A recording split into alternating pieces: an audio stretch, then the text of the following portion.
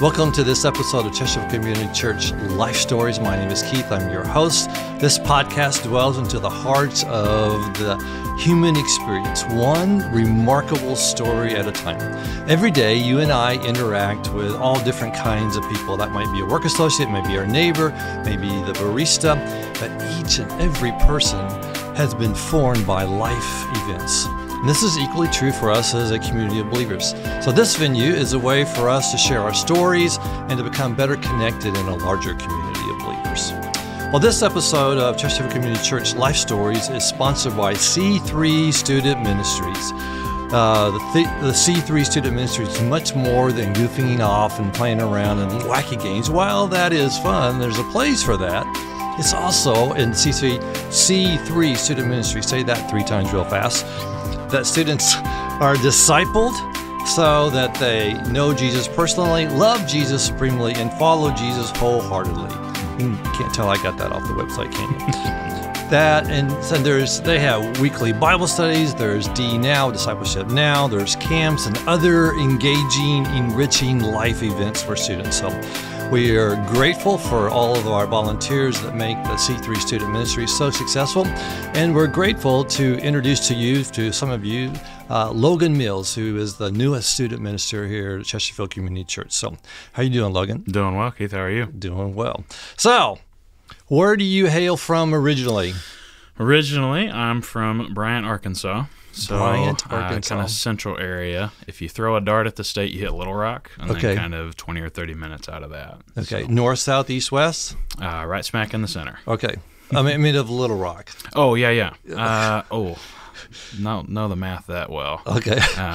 One of those 4, I guess we could say. That's okay. It's all right. It's been a while. So you're originally from Arkansas, and so was that where you grew up as a kid? Or? Yeah. So we grew up there. We moved around a little bit. So who's we?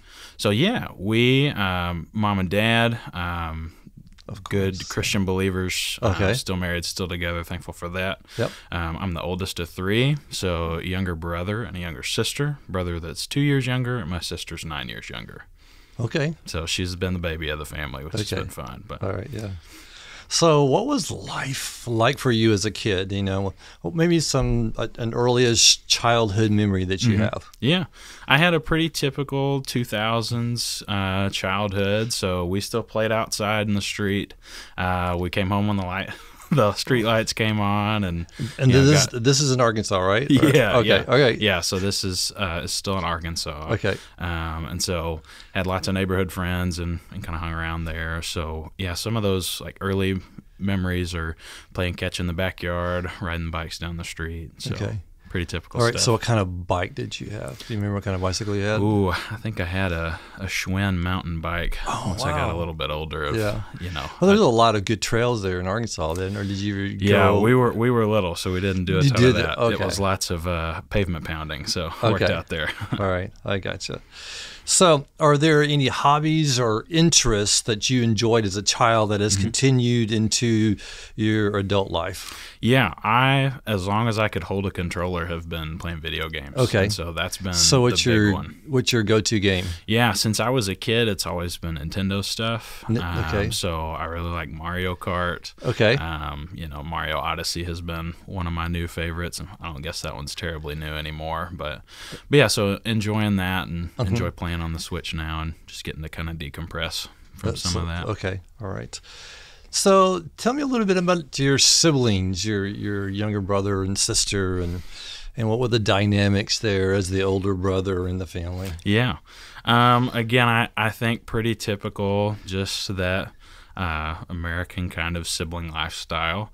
My brother and I fought like brothers do, but I'd hop in the car and do anything for him if he needed it. Right. And my sister is, again, being that much younger, was always kind of the baby of the family. So she had 2 bigger, older, protective brothers, and so that was always a fun bit there. And even if it was, 2 of 3 of us or all 3 of us, it's always been pretty healthy and pretty good. Well, good.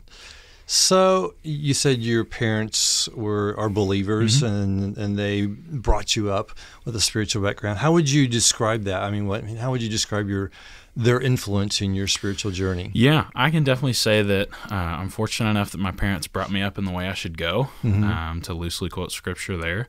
Just that, some of my earliest memories from being a kid were from church stuff. And so, whether it was Vacation Bible School or even was young enough or old enough, whichever way you look at it, to be in children's choir and some performances and stuff like that. Okay.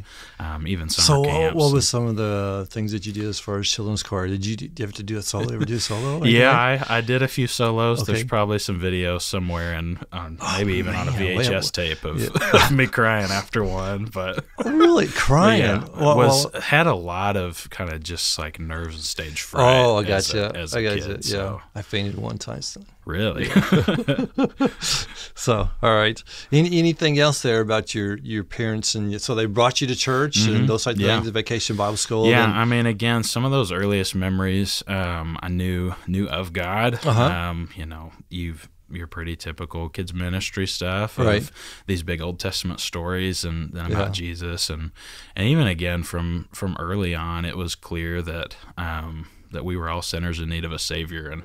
And so having that just kind of in the back of my mind and not really connecting with what that meant, I think, until really until I was 6. I remember after a VBS, stories told that I just kind of strolled up and went, hey, I need to accept Jesus. And so then I remember so you were 6 years old? Yeah. And you did, wow, that's pretty young. So I remember a pastoral interview of sorts, we would call it, after that, to be sure that a 6-year-old knew what he was talking about. Yeah. And then, just remember that was true, and I wanted that to be true for me. And so I was baptized shortly after. And, so have you ever wavered from that commitment to that faith? Yeah, I was about to continue that too, but just not so much in the faith, but in the action. Okay. I lived some of those. What do you mean by that? The action? Yeah, I lived those kind of spiritually rebellious teenage years. Okay. So right into middle school, we moved a bit from my dad's job. So there was a stretch where let's see if I get the math right. In 5 years, I went to 6 different schools in 3 different states. Sounds like military. Yeah, a little bit. So my dad's government, but not military. Right. So we kind of moved like that. Right. And then 3 kind of different areas. And so from Arkansas to the D.C. area on the Virginia side, and then here to kind of Missouri, where home has been now. Yeah. And so that led to a lot of loneliness that wasn't anyone's fault. I was a shy, a little bit socially awkward, overweight kid, and so it was a little bit difficult to make friends. And when you're new and you know that it's kind of temporary, you kind of just check out and roll with it. Right. And so I knew I wasn't going to make lifelong friends, so you kind of just went with it, and led to a lot of loneliness that led to great grounds for some sexual sin to take over in my life. And so the dynamic of knowing that I was a believer, knowing that I was saved, and that Jesus died for this sin, but being trapped in a daily sin. Yeah. So that's what I'm meaning of kind of spiritually rebellious years. Okay. Of just kind of for a season knowing that I shouldn't have, but walking away from the faith. Right. I want to back up just a little bit. Yeah. You said you had, I don't know, difficulty making friends, or you knew they weren't going to be long lasting. How has that manifested itself in developing relationships as an adult? Yeah, big question. How much time do you have? But in that, really, it was until all through high school and even into college, I really started to see it break. But into young adulthood, it was almost weird if people wanted to be like longer term friends. Yeah. And so then with college, I found some of those like lasting, genuine friendships and connections that I didn't really know what to do with. But as long as you kept pouring in and they kept pouring in, it just kept making sense. And so some of my best friends are from college and are the result of kind of breaking through that, and more so on their faithfulness to me, not so much of me being the greatest friend. Yeah, I found that it's really hard. I mean, I kind of grew up the same way you did. You'd be moved around quite a bit, and I always like, what can they do for me, or how can they help me move to the next stage? And it wasn't, like you said, until later in life, I think, maybe we can just hang out together. And so that's hard. It's a hard lesson to learn. So, yeah, thanks for sharing that. Going through your teenage years, was there an experience or a person that impacted you in a positive way, I guess, in your faith journey? So in my teenage years, I really began to have kind of this heart pain almost of God reaching out to me and me kind of shutting him off. And so I was still going to church on Sundays and, sometimes some student stuff on Wednesdays. I had a lot of other extracurricular activities. And so it kind of just landed.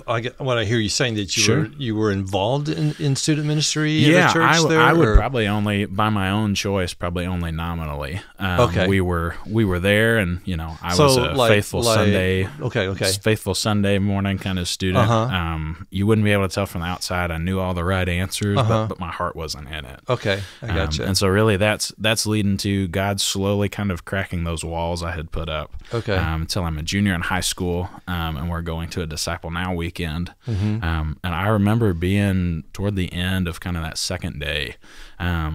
I couldn't tell you the worship set. I couldn't tell you the speaker or what he said. But God and I just had a moment of honesty, and almost like he was speaking just to me. So you were, how old were you now? Yeah, so that'd be, I was 17. You was a junior then. Yeah, junior high school, 17 or 18. Right. So from that, having a moment of just knowing again that sin that I had been living in and committing and kind of repenting of by name, and then just falling back into that cycle again and going, God, I want to get rid of this, but I don't know how. Right. I've tried everything that I can do, and I just can't shake it. Right.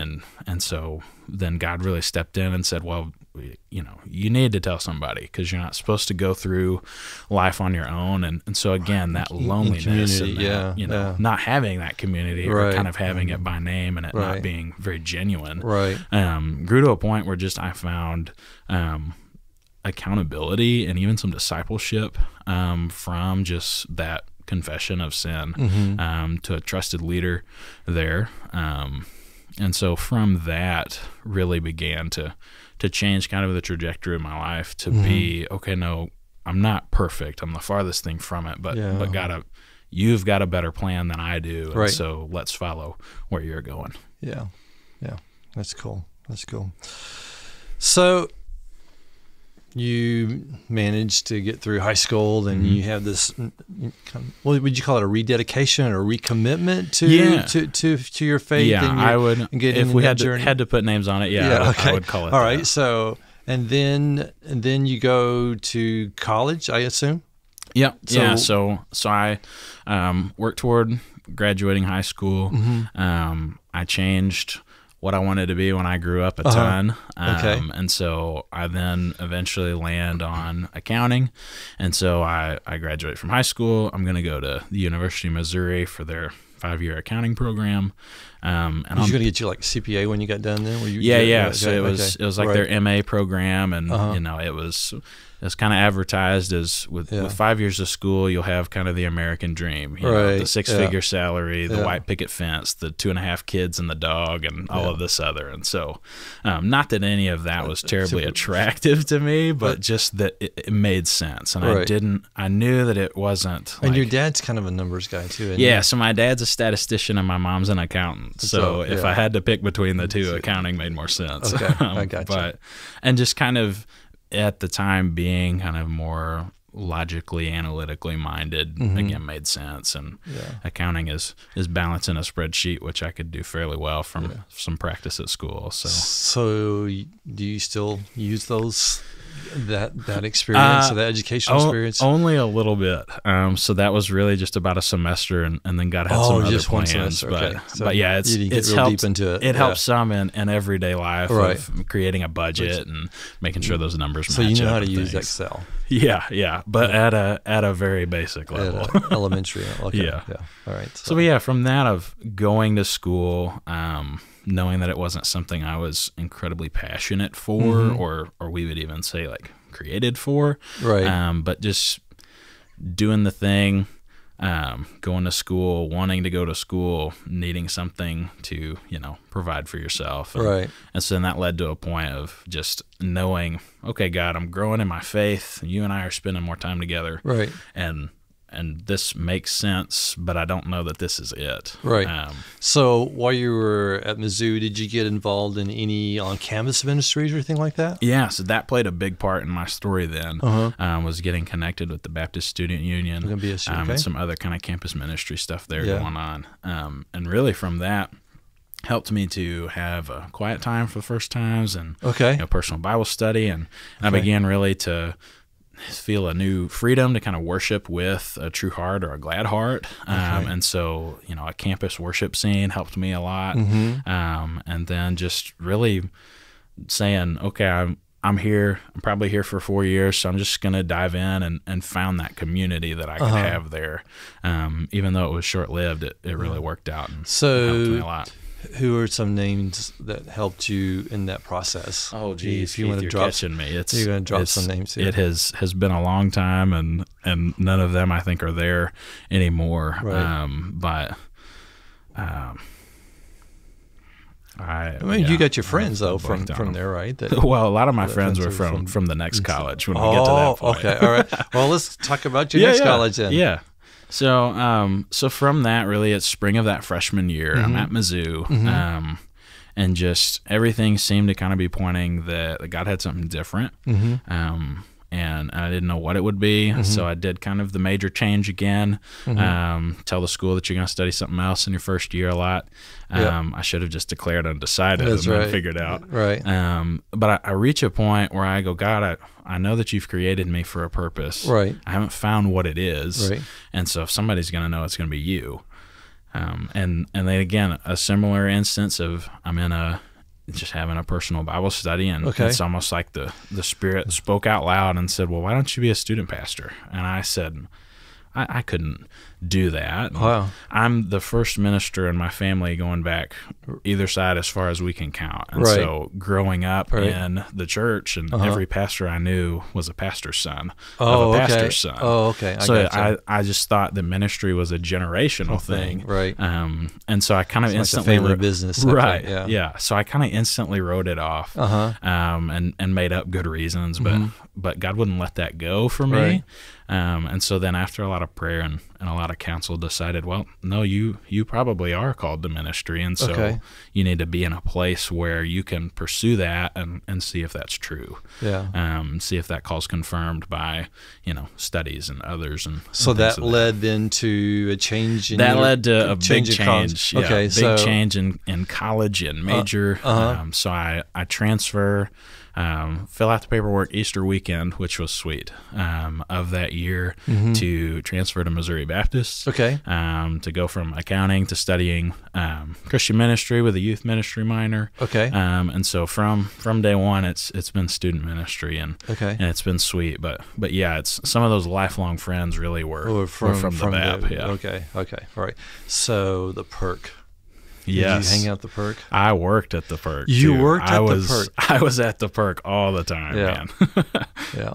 So the Perk kind of became that second home. That's right. And especially commuting toward the back end of school. Yeah. There's kind of one spot to sit at MoBAP if you haven't been. It. Yeah. So. No. Yeah. I spent many hours there. Yeah. Spent talking with students and studying myself too. So yeah. So you feel called to go into student ministry, and you get your degree from Missouri Baptist University, and then where does life take you next? Yeah, not where I thought it was going to. And so my kind of bargain I made with God almost was, okay, here's where we're at, but I want to get that 4-year degree, and I want to start working. I want to start being in the real world. And so you wanted to go into the local church, is what you were saying? Okay. Yeah. So from the get go, I was like, let's get the degree and do the thing. Let's not spend a whole lot of time in school. Let's get in a church somewhere. again, God had other plans that worked out for the better. Okay. And so from that, really with some wise counsel from Dr. Matthew Easter, put a bug in my ear about going to seminary. There was a great scholarship opportunity that was open, and cool. he recommended me for that, even after me telling him not to, because seminary wasn't for me. Right. He said, no, I've prayed about it, and I'm going to anyway, and that worked out for the best. So, so big thanks to him. So you go off to seminary. So where'd you go get your theological education from? I went to and am going to Midwestern Baptist Theological Seminary, Kansas City. Yep. So I did residential for about a year and a half, and then now has been close to, or a little more than a year and a half, in an online hybrid option. Right. And so really of any continuing education I've hit in kind of any way they offer, I've been in a So season. how was your theological or your seminary? How has that helped you in ministry? Yeah, it has helped immensely. In what ways? Through college, again, that kind of attitude wrongly was, this is great and I'm learning a lot, but it'll really matter later. Right. And so then kind of going to school again almost was enough to make me think through it again, make me use it later almost, and to sharpen those skills and to relearn and restudy and to look at things again through a different perspective. Okay. Some of it was even reading the same textbooks over, but that was enough for kind of some humility on my part, but also to go. Because you thought you knew it, right? Right. Oh, I've been there, done that. Yeah, I have a T-shirt, exactly. so I don't need to do this again. Why are we doing this again, God? Absolutely. I hear that. Worked that humility in me to go, okay, no, I don't know all of it now, and there's so much more that I can learn, and so then kind of created that passion for me to be that lifelong student and learner, and then to be studying on my own. So it's helped immensely. So you're still working on your duty. So I guess you found a church to serve somewhere then in the process? Or? Yeah. So all of that ended up being that I was in Kansas City, made the call to move back home to the St. Louis area, continue through a hybrid option with First Baptist O'Fallon. And so then working through that opened up an opportunity to be at another church in a part-time capacity. And then that kind of had led down the road to a first full-time gig to then here. Okay. All right. Well, cool. So that kind of takes you kind of your educational background and getting into ministry, and we'll get a little more into that. But so how did you meet your wife? Yeah, almost by sheer dumb luck and definitely by God's blessing. Chloe and I met online. I kind of struck out in the dating game and was just tired of that and was looking for kind of the real deal. And so we met online and hit it off since the first date. We found out that we were both incredibly compatible, but also like-minded in almost everything. And then those things that we weren't, it was easy enough to change your mind about and be on the same page.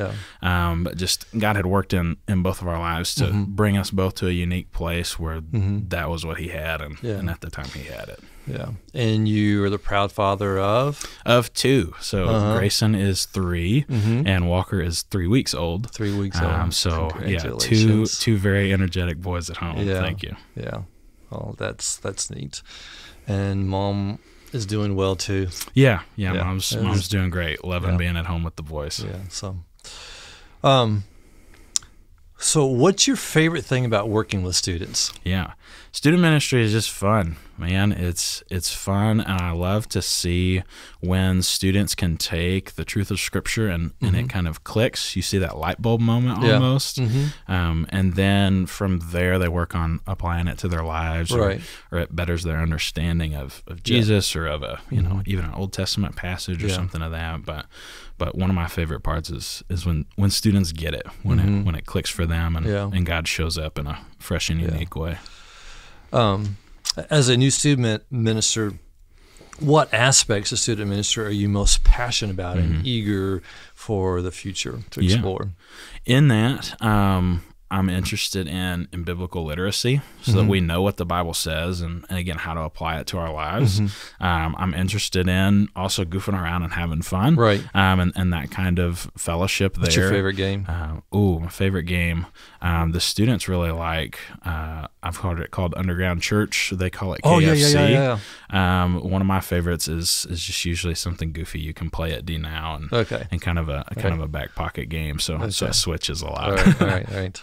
So what keeps you motivated to continue to serve students in the rough days of ministry, tough days of ministry? What helps me is advice I heard early on that ministry is a marathon, not a sprint. Right. And then remembering that the work that we do as ministers is one of the roles that has that eternal impact. Right. And so keeping that in perspective helps me to remember that whatever bad day or even bad season of days, there's a time where there are no bad days. Right. And so if we can keep working for those days, then that's worth it. Yeah. So what do you think the greatest challenge students are facing today as they seek to navigate life and particularly being a follower of Jesus?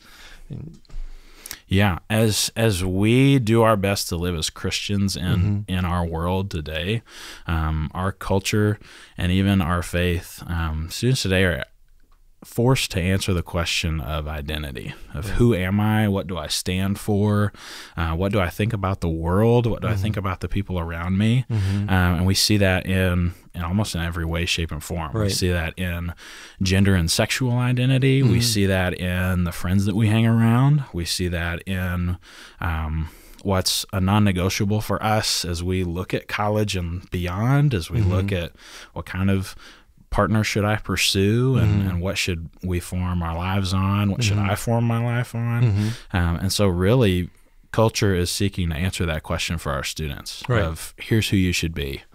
Here's what we say is cool. Here's what we say is trending. Right. Here's what's morally good. Here's what our culture says are non-negotiables. Right. Almost all of those things are counter to Scripture. Right. And so as by just its nature, Christians are living counterculturally or against the culture, against the world. Right. And so then that thought is, well, how do we do that well? Yeah. How do we root our lives and our own identities in the Scriptures? And so do I wake up every morning and realize what the world is telling me, and then do I kind of tell myself, no, I'm a child of God, and so what the Scriptures say are most important. Yeah. And so biblical literacy comes from that, and discipleship environments come from that, and everything that we bring into a Sunday or to a student night, even just a hangout, is all rooted in that of who do I think I am? Yeah, right. What's one thing you wish more people understood about being a student minister? Yeah.